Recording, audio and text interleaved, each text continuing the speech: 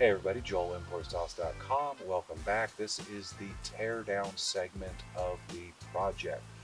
Go ahead and stick around. We're going to cover kind of our plan of attack on getting this thing disassembled and out of the vehicle.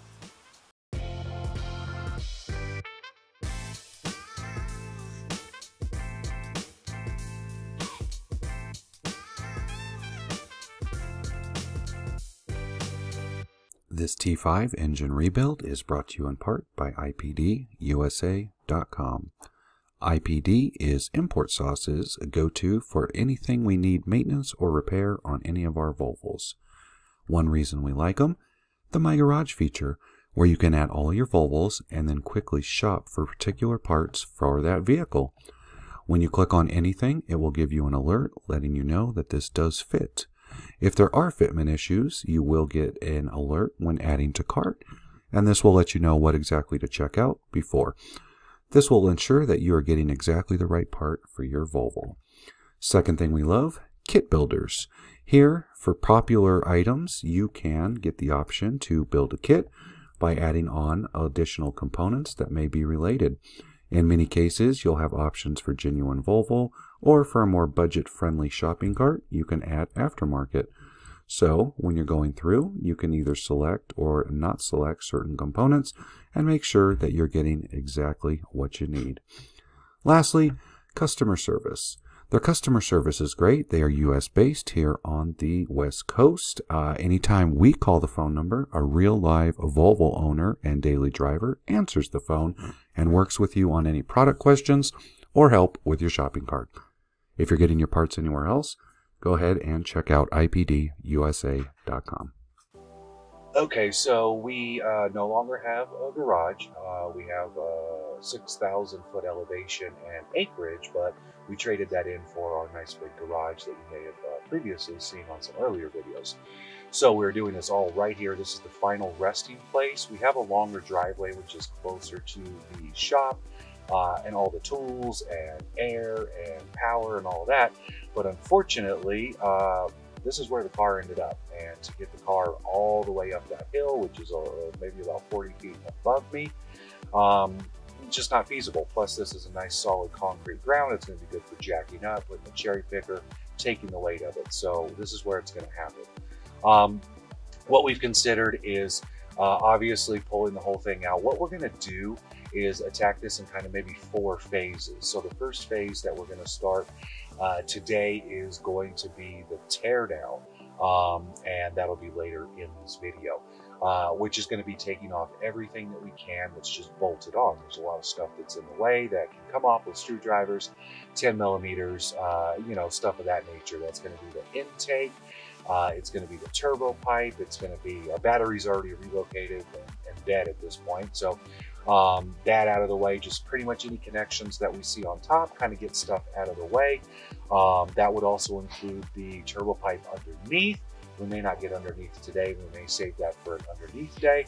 And just kind of getting that up and then get that stuff off of it. Okay, so what we've decided to do is actually take this, even the engine apart, as much as we can while it is still in the vehicle. So this is going to be removing the head and all the components that we can from that. We want to reduce the weight from the overall engine as we can.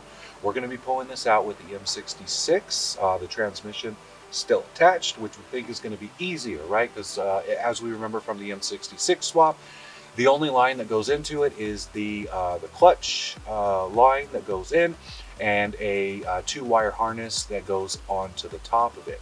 And then just popping the axles and pulling the angle gear out, all-wheel drive, and pulling it out, because I think that's going to be a lot easier than what we had to do to struggle to get that transmission in.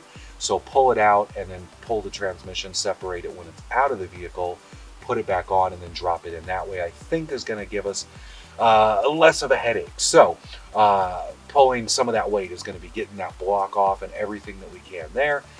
Getting all the wire harnesses, as we mentioned, the first step of getting all those bolt-ons and everything off that we can, intakes, all that. And then at that point, we'll go ahead and drain all the fluids, the coolant, the transmission fluid, the engine oil, all of that, and then get all the wiring harnesses unplugged. I'm sure we'll find a couple things on there. But that's going to kind of free up some weight. At that point, we may go underneath and we may even pull the oil pan, jack this thing way up, have it on stands, and just get the whole bottom half, because that's a significant amount of height on there. And I think it may not be too much weight, but it's definitely going to be easier to pull out with that thing off and give us some more movement on there. One thing that we also saw on the donor vehicle when we pulled the M66 is that you can take pretty much a lot of this. If we decide to pull the radiator and the core support, all this stuff comes out with bolts. And we found that very easy to pull the engine and the tranny off of the donor by simply removing the front, hooking it up, and just wheeling it straight out. So we may get to that as well. We're going to kind of see when we get there. But right now, that kind of gives you a heads up of what we're thinking. That may change, but we're going to get going and start on getting the intake off, the turbo pipe off, unplugging a lot of these things, pulling the harness, and then probably the intake manifold, and then maybe if we got some daylight, we'll get the coil packs, the plugs, all that stuff off as well. So we'll check back in with you when we're at that phase of it. Okay, we are back. That was about maybe about an hour or so. We were able to get some things off. Vacuum line, strut bar, elevate turbo pipe, elevate intake, elevate inlet manifold, the CEM, where's it, the ECM, one of those computers, and we've unhooked the complete wiring harness from the top, from the head, so everything that goes up there, and we'll pick back up tomorrow. I don't know if we're going to be able to take the full head off, because the mounts where you would hook up to a cherry picker are on there. So we may still take the timing cover off and at least get that out of the way, maybe pull the cam gears, or you know what, we may just say that's not that much weight and just pluck it out from there. But we've at least got some things that have to come off. I do see a few other things that we may mess with tomorrow, so we'll let you know when we attack that, and then pick up from there. Okay, everybody, we are back. It has been almost 2 months since we worked on this. So we had a blizzard and then a mini blizzard come in, significant damage to the vehicle, insurance claims, repairing it through junkyard. You'll see that in another video unrelated to the rebuild. But after looking at the previous videos that you guys have been caught up on, we're just going to pick back up where we left off. We're going to continue unbolting some things in the engine bay. Today, our goal is to try to just get this thing up in the air, drain the oil, drain the coolant, drain the transmission. We are, in fact, going to have to take the engine out in one piece. So really just getting it ready to get hooked up to the cherry picker. So right now, we're going to just keep taking things off and let you know how it goes. This T5 engine rebuild is brought to you in part by ElevateCars.com. If you own a Volvo, you've probably heard the name Elevate, but if you've never been to the website, you should definitely check it out. ElevateCars.com has plenty of performance and styling parts for your Volvo. Simply visit the website, find your particular model, and from there, you can dial into subcategories. One particular part that we're really excited to add from their catalog on this rebuild is the open deck sleeves. But even if you're just getting started, you can definitely find something within your budget to get your Volvo stepped up to the next level. Go ahead and check them out, ElevateCars.com. Okay, so the progress. We have the whole wire harness off. Shift cables disconnected. All the coolant hoses off. Lower boost charge pipe off. All the bolts for the exhaust manifold off. That's pretty much it. We have the oil, transmission, coolant all flushed. The tranny fluid was brand new. The coolant was brand new. And that's just some dirty oil, which probably led to why we're here. Got the coolant reservoir off. And I think where we're going to pick up tomorrow is going to be Dropping the, going over inside here, we have to pull the AC compressor, disconnect it so that the AC lines are still connected. That will just sit down in there. 2 axles, one over there, one over here. We're gonna have to pull the carrier bearing and pop those out. And then angle gear for all-wheel drive. See if we can get that disconnected.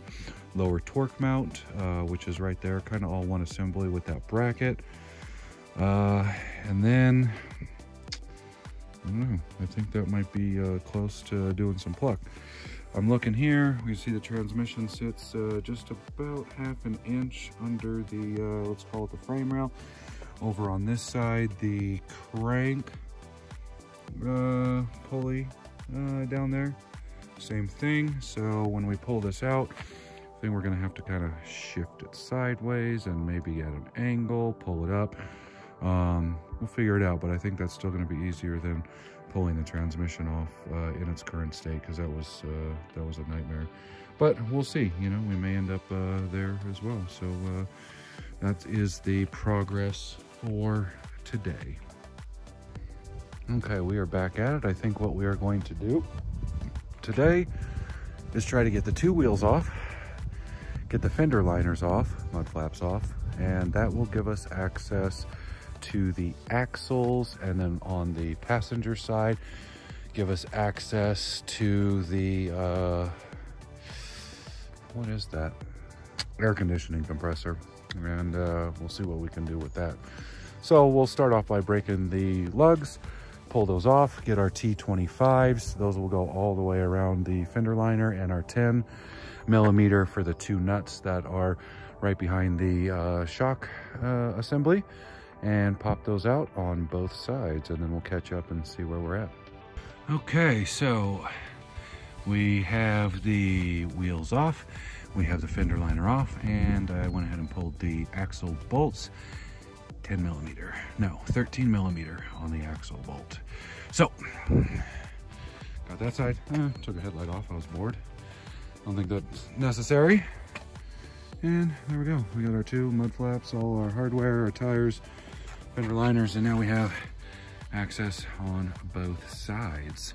What I think I'll do now is probably, I think the axles, we're gonna have to drop some of the suspension or something, so I'll go ahead and pick up on the AC compressor and get that guy off, belt off, and at least get that off of the block slash oil pan. Okay, so 2 14mm right there. That holds the, what is that? I think that's the power steering line, and that holds that to the block. So we got that off, and then we're gonna follow it around, and then there's gonna be some more up in the front that we'll show you here to get off, and that will free the power steering line from the block. Okay, so everything's off. Again, those 2. And then up here in the front, you can, let's see, can we find an angle right there? So you see there's 2 10mm there. The one on the left was easily enough from down here. The one on the right, we actually took the oil dipstick tube off, which is just 1 10mm here that goes into the PCV housing, and then went down, kind of pushed that radiator hose out of the way, and was able to get it down there. Okay, those 3 bolts are off, and now our AC compressor is just kind of hanging, sitting there, resting on the hard power steering lines, but everything is free and clear in there on this side, so one step closer. Okay, passenger axles. So again, we already pulled the bolt out, and I think what we're gonna do is drop the steering arm on both sides and then swivel that and see if that gives us any play. So we'll see what happens. 15mm deep socket for that steering arm. Okay, you may notice we were on the passenger side. We started off on the driver's side, but we got jammed up, so we floated over here. First thing we did was we removed two 10mm bolts from the carrier bearing bracket, which you can see where it goes in, right there, dead center of the screen. You can also see that we got a ton of goop in there. So this axle was 100% rebuilt and new boots, new grease, new everything for the M66 swap maybe 500 miles ago.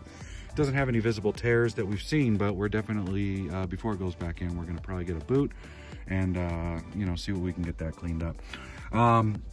There is no lock pin inside where it goes way in there into the angle gear, all-wheel drive.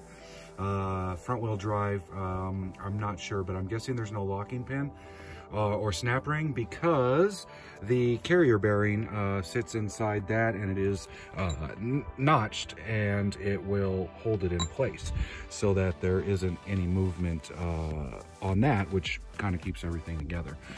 But what we found is we had to drop the shock assembly out of the hub just to give it enough room to slide that axle out and then pull the whole assembly out. So a little further than we wanted to go. Also a note, we can see right there is the factory oil cooler, right? So it's bolted right on the back. We have our coolant loop lines, and this has got us thinking that, you know, it may be time to, since everything's coming out and we don't want to go back in there. It doesn't look too difficult, but it may be one more thing that we add on is the Elevate external oil cooler. So we're definitely going to look at that and see maybe we want to do that at this point as well. One other thing I noticed that I didn't notice before is when we did the M66 swap, we unbolted the bolts from the angle gear, which is down there, and the tranny slid out. But what I'm noticing, and I haven't seen this before, is right there, if you look dead center way in there on the angle gear for all-wheel drive, there's a bolt, and it looks like there's a bracket. If we look at that angle, there's one bolt that goes into the angle gear, and then if you look back to front, you see that other bolt that looks like it goes into the yeah, that's the bottom of the block there. And so we may have to get in there and kind of get those off as well. They weren't originally on the list, but it's something we may have to address as well, since the angle gear will be staying and the transmission and engine will be coming out. So we're gonna hop over to the driver's side, do the same thing, drop the hub, and then hopefully pull that axle. And I think that'll, you know, that might be enough for today. We may go a little further. Okay, so we dropped the suspension. The axle is out on this side. This side, unfortunately, has a locking clip pin, and there's no easy way to get a pickle fork inside of there. So we've been trying some different things, such as pry bar with a pickle fork, kind of in, and then hitting on that. I just remember this being a pain, other than just find a good angle and really go for it. So we'll let you know what the trick is when we're done here. Okay, so here's the angle we found. Right there, it's about equal distance between that transmission and the axle. We turned the Volvo factory label towards the front of the car. I don't know why. And we just kind of wedged this thing in and hit down on it with the sledge, and that freed it out. Okay, so we are getting close. What we have left to do is disconnect the oil lines from the turbo and the angle gear from the tranny. So here is the top of the turbo where you see the two lines go in there. This line, let's see, this one down here, looks like it's an oil. It goes all the way down, and then right underneath the turbo, you can't really see, but it just goes straight into the block down there. And then this guy here that comes up and around feeds into that rubber, and then that rubber meets this coolant hose, and that's the one that goes all the way back up to your reservoir. So I think we don't want to disconnect them here, because then when we try to pull the engine out, well, yeah, this one's gonna have to, the oil one's gonna be kind of caught up. That's fine, we have the replacement, the Elevate soft line, so we're gonna pull that off. And then this other one, which looks like the coolant, what we may do is, let's see if we can see the full hose, right? So it starts there in the middle of the screen and then ends right there towards the bottom of the screen. Those are like CV clamps, and rather than trying to jack with those, may just cut the hose right in the middle, boop. Because while it's out, we need some fresh stuff on there, so that won't be an issue. Hose clamps, so that's what we're gonna do. Those two bolts there are 18 millimeter. I'm guessing it's probably the same on the bottom of the block, so we'll go ahead and see and report back. Okay, we are back. 3 lines addressed. The hard line, you see the hole there, that is gone. 17 mil actually. Then the coolant, kind of hard to see with that reflection, but the coolant line snapped right there, just doing a little bit of draining. And then this line, this hard, starts as a soft, goes to a hard, all the way back up to there. Looks like there's some oil residue in there, so I don't know if that's oil or just a breather. And then down here, there's that hard line. We have the Elevate soft line to replace that, but again, 17 mil up top, 19 mil on the bottom. And so now the turbo exhaust manifold is free. All right, you can't really see, but it's just ready to go. Okay, so next on to the angle gear. Okay, so the plan of attack is let's disconnect the tranny mount to the torque mount. That's a 15 right there. And then we got a 13, a 13, a 13. Let's just get this whole thing out of the way. That last 13 up there is has a little brace because that just holds the wire harness for the O2. And then once that's out of the way, we'll be able to have a better look at this angle gear and what we need done there. Okay, so we got that off. 13's in the back, 15 there. And here's what we're looking at now.